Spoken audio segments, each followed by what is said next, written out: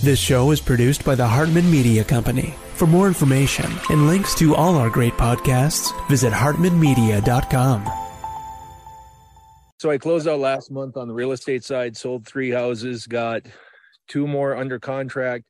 So it's been a long time coming, but all that stuff that Jason and the rest of the team and I have been working on since Jacksonville, all coming through. So all good stuff.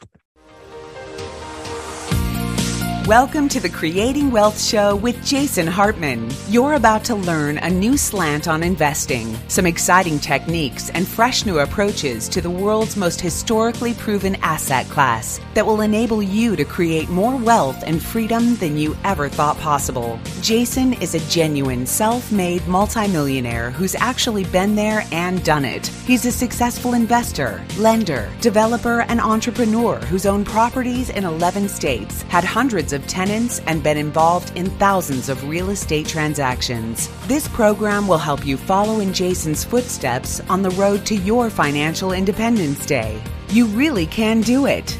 And now, here's your host, Jason Hartman, with the complete solution for real estate investors. Welcome to episode 2161, and thank you for joining me. I am coming to you today from Miami. Been here for a couple of days, and I'm on my way to Orlando for the Rebel Capitalist. I am speaking at that event on Saturday, so if you are joining that, we will see you there. And today, we have a great discussion with Catherine Austin Fitts. She was on the show about 8 years ago, maybe even 10 years ago, and I brought her back. We need to get her back more often because she is a very interesting lady and has a really different take on a whole bunch of things as they relate to the economy and all of the stuff that's going on with the elites and the powers that be and so forth. But don't forget to go to jasonhartman.com/Wednesday and join us for our monthly Zoom meeting, where this month we have none other than Tom Wheelwright, CPA, Rich Dad Advisor. We're going to have a great session on how you can save money on life's single largest expense, taxes. So again, that link, jasonhartman.com/Wednesday, and we'll look forward to seeing you there. Let's get to our interview with Catherine Austin Fitts. It is my pleasure to welcome Catherine Austin Fitts back to the show. I have followed her work for almost 20 years. She was on the show about maybe 8 years ago, so it's been a while. We want to have her back more often because she takes a very deep look into some of these issues and really thinks of things in a different way, which is fascinating to me. She's an expert in permaculture. She's an expert in the missing trillions of dollars that I'd like to ask her for a follow-up on because I haven't heard her talk about that in many years.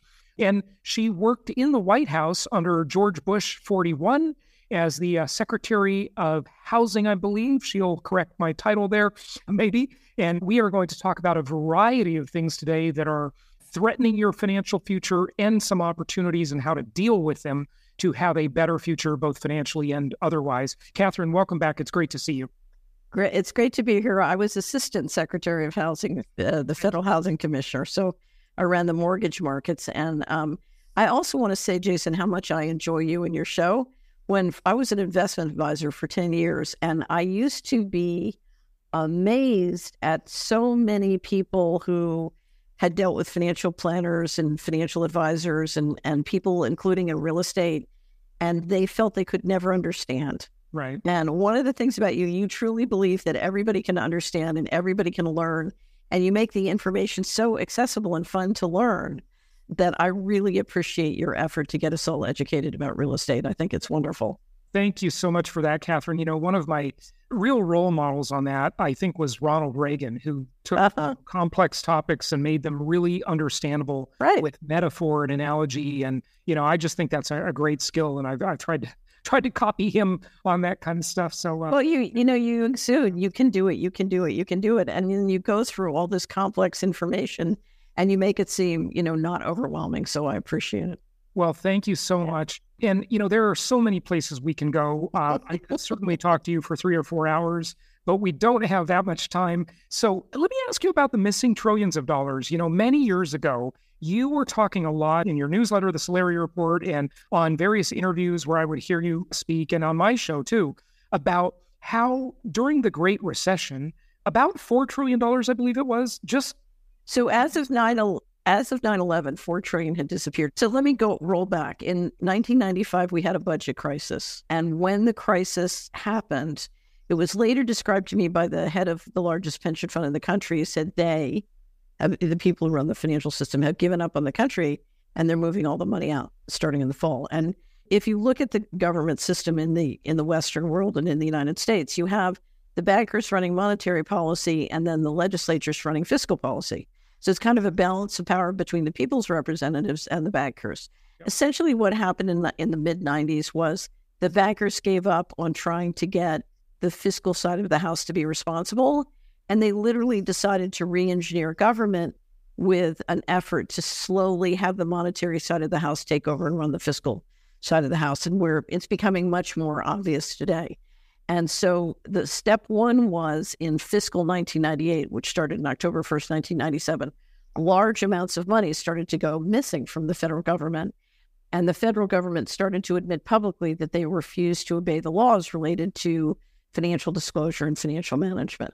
As of 9/11, which was 2001, $4.1 trillion was missing from DOD and HUD. Now, what does that mean? That means our pension funds buy treasuries. The money, our retirement savings, goes into treasury, and then it disappears out the back door, as far as we can tell. And this is remarkable because you're talking about the largest issuer of securities in the world refusing to obey the most fundamental laws related to financial disclosure or financial management. I mean, complete disobedience to to our own laws. Okay. So $4 trillion by the financial crisis, the number was up to $12 trillion.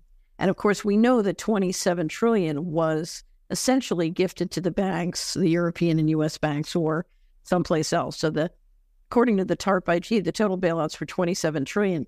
That is in addition to what was then $12 trillion. In 2015, the largest amount went missing from the federal government of all the years from 1998 to date, and that was $6.5 trillion in fiscal 2015. And I started to talk about it publicly because this is an astonishing amount of money. People always say, how can it possibly be that much missing? If you issue treasuries, if you can issue treasuries to, an infinite amount, you can disappear an extraordinary amount of money, including if you issue both treasury and agencies off balance sheet. So another topic. So you suspect that this money went? I mean, just so I'll get there. Let me get to the total of what's missing. All right. So in 2016, a professor from Michigan State University heard me talking about the missing money and assumed I had to be wrong. There's no way you could go lose $6.5 trillion in 1 year at DOD when the Army budget is less than $1 trillion. It's 6 times more than DOD's budget. Yeah. So he went to the financial statements to check on me, and it turned out I was right. And he called me and said, how can I help? The way he helped is he and his students did a complete survey of all the DOD and HUD documents from fiscal 1998 to 2015. And he got the number up to $21 trillion. So now we published the report in 2017. If you go to missingmoney.solari.com, you can get all the documentation that we published in 2017 in many years. We've done many publications since. Anyway, at the time that we published, his name is Dr. Mark Skidmore. At the time we published his report, with $21 trillion of undocumentable adjustments through fiscal 2015. It's a year of GDP, basically. Yeah. Yes. Guess what the outstanding Treasury debt was at that moment in time? About the same? I don't know. $21 trillion. And now we're at, 34 trillion, right? Right. But let me point out the challenge here. So instead of having $21 trillion of debt, or now $35 trillion of debt, the Treasury could have just issued the currency itself with no debt, right? Mm-hmm. So we could have just issued greenbacks. Lincoln was trying to issue greenbacks. He got shot. Kennedy was trying to issue greenbacks. He got shot. Andrew Jackson tried to shut down the central bank. He got shot, but he took the bullet and lived and managed to shut down the central bank. But there's a long history of presidents who try and just issue the currency without debt being shot. Anyway, but there's no reason we have $35 trillion of debt. We could have just issued the currency, right? Mm-hmm. So that's sort of financial problem number one. Financial problem number two, when we issued the $21 trillion and the money went into the Treasury refused to produce audited financial statements and appears to be missing $21 trillion. Okay, and again, approximately 50% of that money came from our pension funds. Right. So a lot of pressure was put on the Treasury and the Department of Defense and HUD to produce two things. One is audited financial statements, but then to describe where did this money go and how do we get it back. And suddenly in 2018, as a resolution to this pressure, the federal government instituted a new administrative policy called Federal Accounting Standards Board Advisory Board Statement number 56. I call it FASB 56 for short. Have you heard of this yet, Jason? I have not heard of this. Okay. So remember the Kavanaugh hearings? Yeah. Okay. This came out during the Kavanaugh hearings, and most people didn't notice. Well, they were busy accusing Kavanaugh of all sorts of things that happened in college, right? So right. Didn't happen. Very, very, very salacious things. Okay. So Statement 56, FASB Statement 56, comes out during the Kavanaugh hearings, and it is approved by the House and the Senate, both Republican and Democrat, issued through the White House. So we have the Trump administration and all Republicans and Democrats, House and Senate, all agreeing with the Trump White House to do this. And what FASB Statement 56 says, and there's a lot of information about it at missingmoney.solari.com, is the federal government, by a secret process and a secret group of people, can secretly move a portion of its books secret. So the federal government can keep secret books. So can 150 related agencies and commissions. And when you combine it with the classification laws, also all the big contractors and defense companies and banks that do business with the federal government. What this means is, so imagine this constellation of 24 covered agencies, 150 plus commissions and other related agencies, and all the big corporations and defense contractors and banks that do business with the government. So make a guess. What portion of the U.S. securities market is that? 60, 70%? Oh, a big piece, a big number. Okay. What it says is they can all keep secret books. Mm-hmm. So what they're saying, as a matter of administrative policy, they don't have to obey the Constitution. They don't have to obey the financial management laws, and they don't have to obey the financial management regulations by an agreement of administrative policy, which can't possibly be constitutional, but they did it. And since then, essentially, the books and records of the U.S. government, to me, they're essentially meaningless. I don't know what they mean because I don't know what part got taken out. And this is not a rounding error. This is, equivalent to an entire year of the country's productivity. It's absolutely insane. Catherine, so much to cover, though. Just bring this to a point of, what does this mean to us, other than the fact that we can't trust our government or our banksters, obviously? So here's what's important, because I think the important thing is, if I own property, how do I optimize and grow my equity? That's what I'm concerned about. And how do I do that in a way which is appropriately risk managed? So what I want to know is, at the day-to-day level, what can this mean to me? The first thing it means to me, basically having an out-of-control federal financial system, the first thing it means to me is inflation. And I don't need to tell anybody on that call that now, because they're experiencing it. Right. The second thing is, it's part of an operation that's trying to centralize control. So the monetary side of the house is trying to take control of the fiscal side of the house, and they're doing it in a way that centralizes economic and political power. So in 2019, the central bankers voted on what's called the Going Direct Reset, which is essentially a consolidation of the process that started in 1998. So what started in 1998 was a financial coup. The Going Direct Reset is a way of consolidating that process. So essentially, they voted in August 2019 at Jackson Hole. The next thing that happens is the Fed goes into the repo market. We inject $5 trillion through the pandemic straight directly into Wall Street and shut down Main Street. Now, when you shut down one group of businesses and you inject $5 trillion available to the other group of businesses, what happens? You get a taking. Yeah. Okay. And that's what happened. If you look at the plans underway for other pandemics or other operations like that, they're building up to more takings. And I think problem number one for a major property owner investor is, how do I manage my way through a great taking, particularly if I have a lot of debt? Because one of the ways they control is by putting countries and investors and, even families in a debt trap. Okay. So if you go around the world and you talk to all the leaders who are trying to stop the WHO Treaty, which is the ultimate real estate taking mechanism that I've ever seen, if you talk to the leaders who are trying to stop it, what they say is, if we don't go along, they'll cut off our lines of credit and we're in a debt trap. So this is the WHO treaty you're talking about. No, I'm talking about state taking. I'm talking about the IHR amendments. So there are two things. The first thing is the IHR amendments to be approved this year. The second is the treaty, which they're now calling a pandemic agreement, which the difference between the two amendments in theory are supposed to be able to be passed by the members without taking them for ratification. A treaty requires, for example, in the United States, Senate ratification.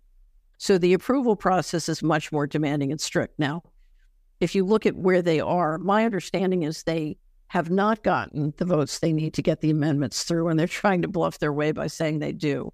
And this is one of the reasons we're watching, at least one assassination globally, as I suspect is what's happening. But anyway, so there's tremendous tension. I did an interview with Sasha Latypova that's up at the Solari Report that goes in depth. The way the WHO works is, first of all, it enables surveillance at the neighborhood level, very invasive surveillance. Then what it does, and again, this will work through national offices, it establishes a process where you can assert jurisdiction in a neighborhood at a town or county level based on finding pathogens in that place. So I can come into your neighborhood, Jason, and I say, you have a pathogen in your septic tank. We need to quarantine this neighborhood. Yeah. Right. And so you can lock down a very defined scripted place. And who gets to do that? A foreign power, a non-governmental agency? So what you want to look at, the WHO is designed, my understanding is the WHO is designed to work through national offices. Right. So the WHO will do a variety of surveillance and different functions, but the implementation and the sort of chain of command will work through a national office. And I'm assuming, depending on your jurisdiction, it will roll down through state and local. Now, as you know, under the law, the federal government does not have jurisdiction of health. The states have jurisdiction. And so the question is, do you have a state governor and local sheriffs who can assert state authority and stop this kind of, it's really a taking machine. It's funny, as Assistant Secretary of Housing, I got quite an education in how real estate grabs work and how government is used to do real estate grabs. Some call it gentrification, but there was, at HUD, you could see a lot of grabbings going on. I've never seen a more powerful infrastructure to take real estate, as both the amendments and the treaty now agreement is what they're calling it. Anyway, it's interesting, many people who are concerned about these types of things are buying bug out locations, right?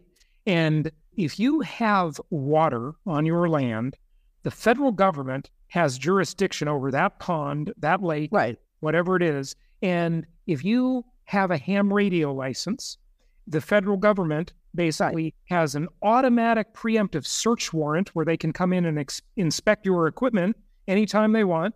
So you got to be careful of these things, both from just a search and knowledge point, but a control point and a property grabbing point of view as well. So one of the things I want to stress, there is no away. Yeah.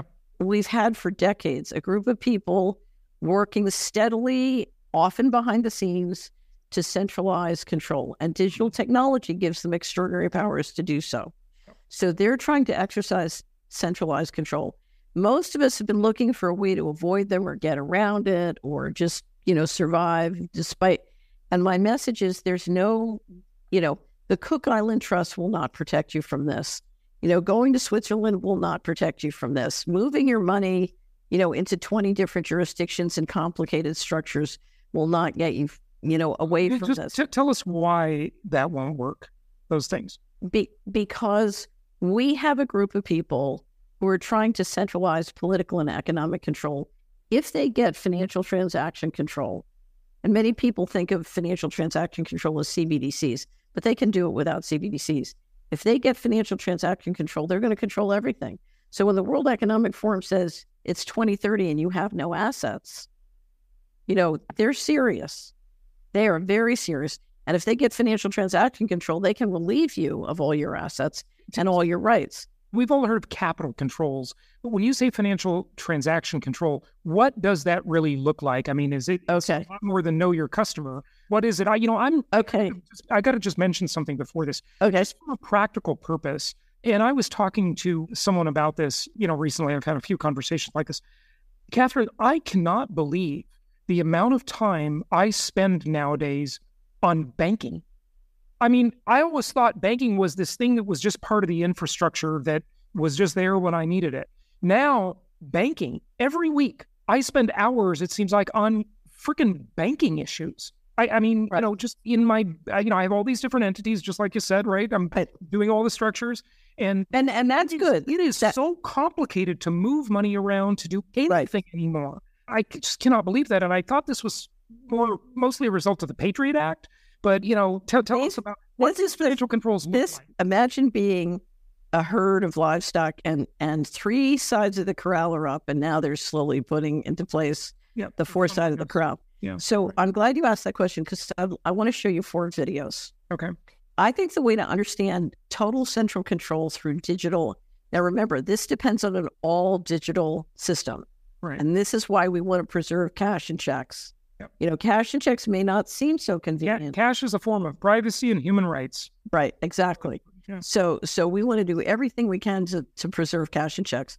But let me show you these 4 videos, because the way to understand this system is not for me to tell you what it is. It's for me to show you the central bankers telling you what they plan on doing. The first video is from a 2020 IMF panel with Augustine Carstens, who's the head of the Bank of International Settlements in Basel, Switzerland, which is essentially the central bank for all the central banks. And I will be in Basel in just a month or so myself. Oh, wonderful. Wonderful. It's beautiful this time of year. Anyway, so this is Augustine Carstens explaining why he likes central bank digital currency, CBDC. CBDC in particular, for the use of general use, we tend to establish the equivalence with cash.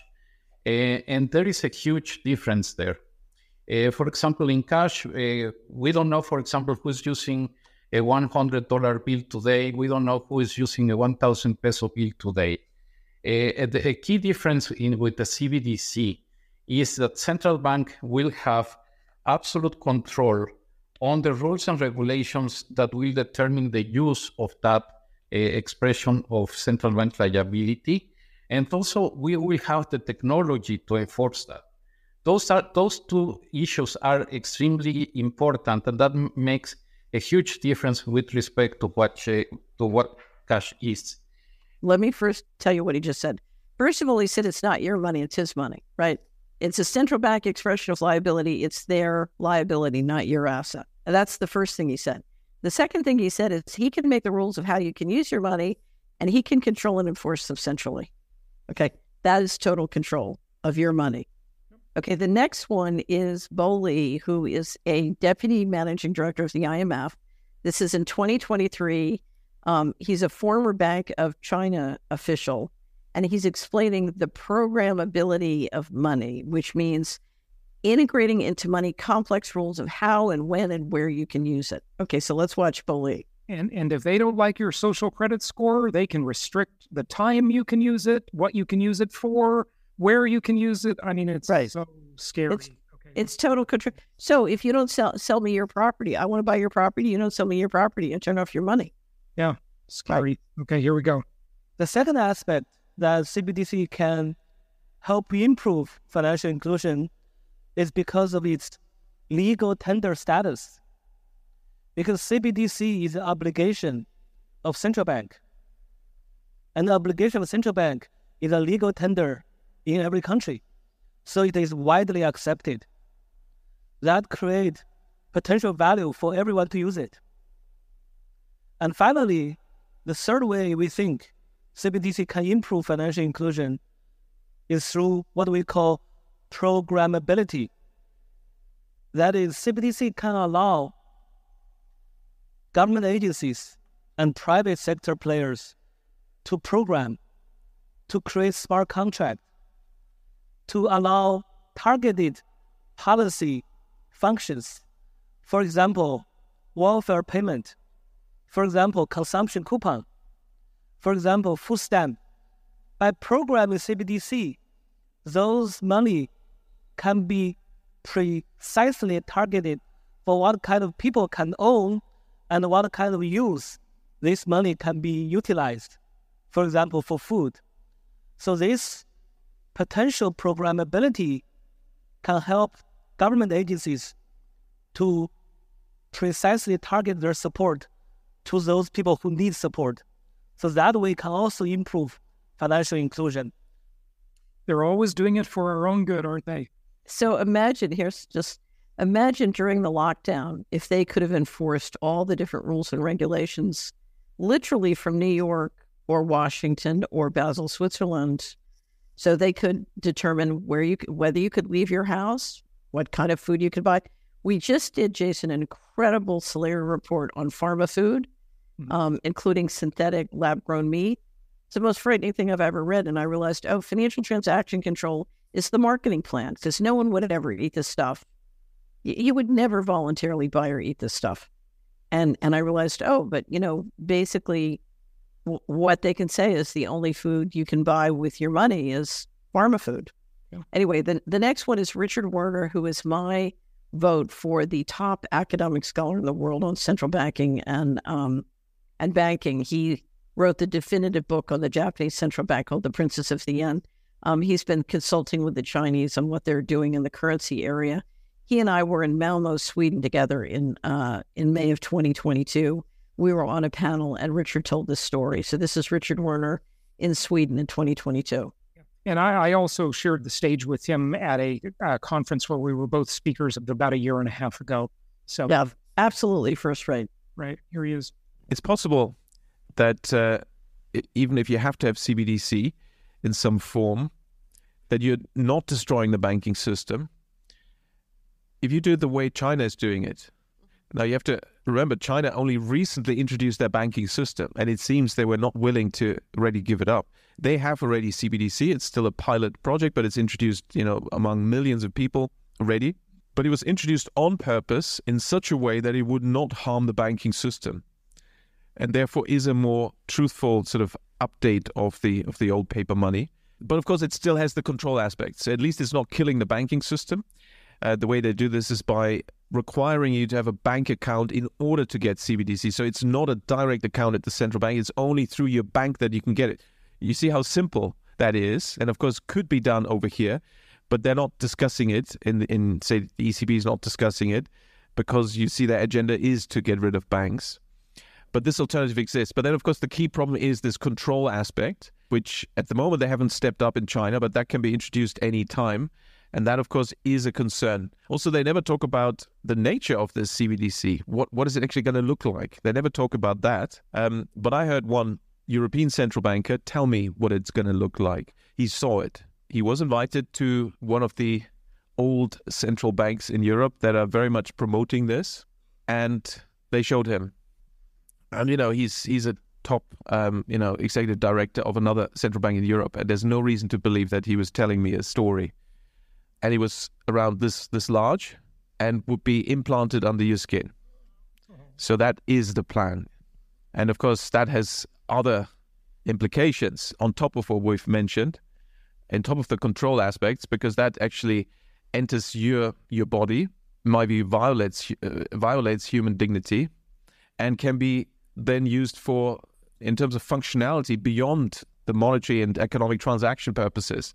So highly dangerous and definitely something we have to oppose. And so using cash is one of the things we can do to make sure that the hurdle will be higher for the central planners to introduce the CBDC.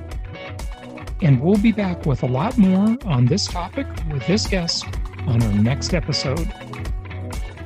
Thank you so much for listening. Please be sure to subscribe so that you don't miss any episodes. Be sure to check out the show's specific website and our general website, hartmanmedia.com, for appropriate disclaimers and terms of service.